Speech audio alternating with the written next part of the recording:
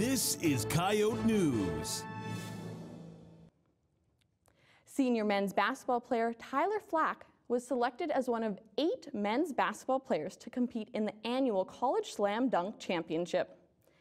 24 of the nation's top men's and women's college basketball players are invited to showcase their skills at the event every year. Flack averaged 15 points and 6 rebounds per game this season.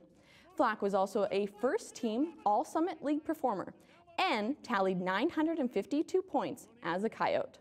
He's the first ever USD player to be invited to the showcase.